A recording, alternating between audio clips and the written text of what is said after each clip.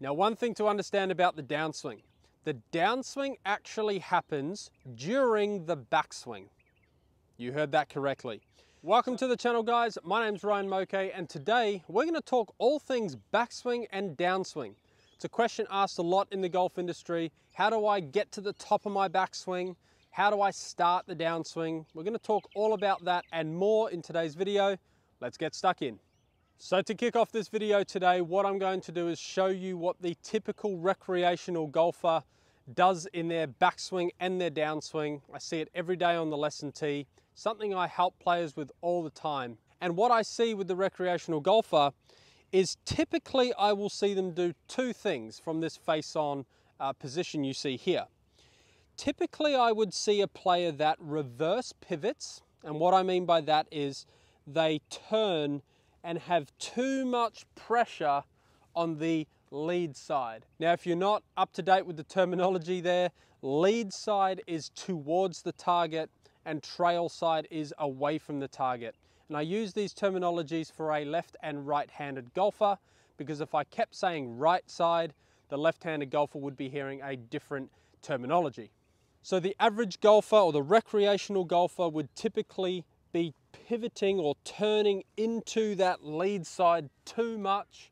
They're over this way and they have to then basically throw their hands at the ball as they move their pressure back towards the trail side and they spin out of the ball, causing a cut across shot or a really high shot, fats, thins, the works. The other flaw I see in recreational golfers, not just recreational, good players obviously do this too, but I see them slide or sway away from the golf ball. And what that looks like is instead of turning this right side, or trail side should I say, they actually push their hips this way and they slide off the golf ball, and that ends up pushing them too far to the trail side of the ball, and it's very, very difficult to get back to the ball effectively. So as we see from this angle here, those movements, a player may reverse pivot onto that lead side too much, causing that upper body to come over the top, all right, or the upper body to tilt back as they try and make that work, or they have the slide in their golf swing, which makes it very, very difficult to get all the way back to the ball. There's a lot of movement happening and a lot of inconsistencies in their ball striking. So to help the recreational golfer feel the correct sequencing in the golf swing, what I like to do is I like to place two alignment sticks in certain positions on their body. The first alignment stick is going to go through the belt loops. So all I'm doing here is taking my pants and putting these alignment sticks through the belt loops and make sure that they are even on both sides. The other stick is going to go across my upper body. Now, the first thing I like to do with these players is I want to understand, can you disassociate the lower body from the upper body, and can you disassociate the upper body from the lower body? A lot of the best players in the world or elite golfers can do this, and this is one of the main reasons why a player can basically start their golf swing the way they want. And this is one of the things that elite golfers do very, very well, and it allows them to sequence their golf swing the way that we want. So before we get into all the ins and outs on the golf swing, let's do this test. So one alignment stick through the belt loop, one across the shoulders, and all I want you to be able to do, without the top stick moving, I want you to be able to rotate your lower body around in a circle, and all it's going to look like is this. So that's there, and that's to the right. So all I'm doing without the upper stick moving is rotating my lower body. The recreational golfer, if they do it incorrectly, may look like this, and they have a really hard time disassociating the upper and lower body. What we're going to do from there is we're going to practice disassociating the upper body from the lower body, and it's going to look like this. The lower body stays nice and still, and my upper body turns to the right, turns to the left. And as you can see, the lower body isn't moving. I'm really trying to feel like my core is being held, my lower body is steady. And again, the recreational golfer who struggles with this may look like they're trying to keep everything steady, but what happens is that lower body moves without them even trying. So if you're someone who struggles with this, Just be aware it might be hard for you to sequence your golf swing correctly. If that's something you've been chasing for a long time, I'd be looking at these exercises and trying to improve them through physio and gym work. So now we get into what is the proper sequencing for our golf swing. Now let's talk about the backswing. Ultimately, what we are trying to do in the golf swing is exactly like when we throw a golf ball, we want to produce power. How is power produced in the golf swing? Well, all we need to do is think about throwing a ball, and all we're going to do is turn into the right side or the trail side, and then we're going to recenter. We're going to go back towards the target, start to turn and release that ball at the last minute. That's how we throw a ball really far. What we don't do trying to throw a ball is to get to the top and then basically feel like our arm goes first or our chest goes first or our lower body goes first. That's not what we're trying to do. We're trying to make our sequence as good as possible, as effortless as possible. I'm going to show you how to do this. So let's talk about how to move in the backswing. So what I really want to do in the backswing is with these two alignment sticks, what I'm going to see, the initial part of the takeaway, I'm going to turn my chest just a little bit. Now you'll notice that I'm not moving my lower body just yet. Once I feel like I've got that little bit of tightness in my back or my range of motion has been exceeded, I then want to feel like my lower body can rotate to the right, okay? And I'm going to feel the pressure move into the trail heel or the right heel on my right foot. So obviously what you can see now is a slight upper body move to start, a lower body move to help my body rotate into that right side. And what you're going to notice here is my upper body or my shoulders have turned 90 degrees based on this stick, and my hips have turned roughly 45 degrees.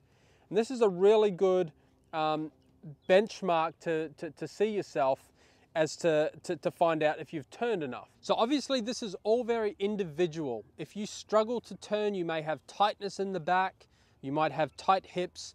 I'm not saying that everyone needs to turn 45 degrees and 90 degrees. That's why getting individual coaching or going to see a physio or trainer to sort your body out is very helpful. So once we've got to that backswing position, we now need to understand the sequence of the downswing. Now I hear a lot of players, what do I start the downswing with? And typically it comes from players saying I need to start the downswing with my hips. Now this is incorrect, and I'm going to show you why. If you were to start your downswing with your hips, this is what your swing would look like. I get to the top of the swing and I'm going to start my downswing with my hips. Okay. So there's my hips doing the work, right? But I'm not doing anything right now. I can't hit a ball like that. So what they do is they shift their pressure back towards the target and still think they need to turn their hips. Okay, well now you've turned your hips, but what about my upper body? My upper body has now gone all the way back here because my hips have turned so much. So a lot of golfers forget about the upper body, and I think this is because so many amateur golfers actually come over the top, so they've been told to start the golf swing with the hips. So here's the correct sequence we should be doing. We should be starting our golf swing with the lower body first. And what I mean by lower body is a pressure shift from our trail side to our lead side. That is not the hips, that is a pressure shift towards the target. Think about throwing a ball. We turn to the top of our swing, we pressure forward, we start to turn the torso, we start to bring the right arm through, and then we release it, and that would be the club. So how it looks with these sticks here is we get to the top of our swing, once again with nice loading pattern, nice turn, 90 degrees with the shoulders, 45 lower body. I'm in the right heel right now. What I'm going to feel is I pressure back towards the lead side, and I'm feeling like the pressure is going into my lead toe, or the ball of the lead foot is where my pressure is going. From here, I want to try and catch this upper stick up with the lower, because the upper stick is behind the lower right now. So I'm going to start to turn the upper body, and notice my lower body is moving as well. It doesn't look like this. Okay, that's independent. What I want to do is I want to move my upper body around, my lower body's doing its job, and then from there I can continue through. Obviously I don't have a club in my hand, so you can't see the arm and the club. But that's what it looks like from a body perspective with these alignment sticks. So we're going to do that one more time from a face-on view. Is we load the right side into the right heel, pressure into the lead side, start to turn the upper body and complete our golf swing. What does this look like from a down the line perspective? Once again, we get into our posture. We rotate into the trail heel. We pressure shift into the lead, the ball of the lead foot. My chest starts to catch up with the lower body, and then I'm finished my golf swing. Now, one thing to understand about the downswing. The downswing actually happens during the backswing. You heard that correctly. So on a 3D graph, what we're going to see is the player will start their downswing once the lead arm, okay, the left arm here for a right-handed golfer, reaches parallel to the ground. That's when their body has maximized their rotation to the right, and they're going to ever so slightly start to shift their pressure back towards the target right at about lead arm parallel. Some players actually try and feel like it's earlier.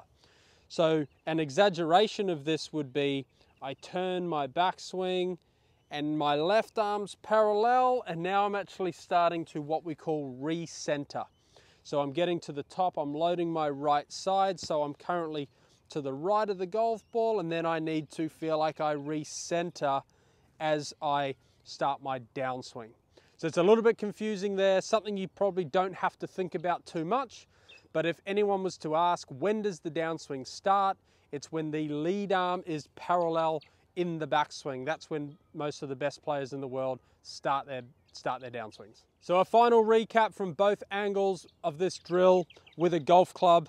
I'm going to start the golf swing with my upper body first. So I take the club away with my upper body.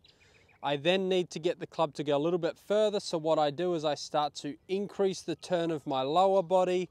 My arms follow my rotation, and now I'm fully loaded into the top of my backswing. What I do from here, again, I get to the top. Remember, the downswing starts a little earlier, but what I'm going to feel is the pressure moving into the ball of the left foot. My upper body starts to turn. My left arm starts to come down, and then the club is the final thing that moves the sequence into the downswing. From this angle here, once again, taking that club away from the ball with our upper body first. Lower body goes along for the ride. We're at the top, loading my trail heel. I feel like I pressure towards the target. Notice how my arms haven't done anything yet. Pressure moves, chest turns, lead arm starts to come down, and the club hits the ball all the way to our finish position. So there you have it, guys. There is the complete rundown of backswing and downswing. Now, just a reminder, everybody in this game is individual. If you need help with your own game, please seek expert advice. If you enjoyed this video, please press the like and subscribe button. Comment below if you've got any questions. Until next time, thanks for watching.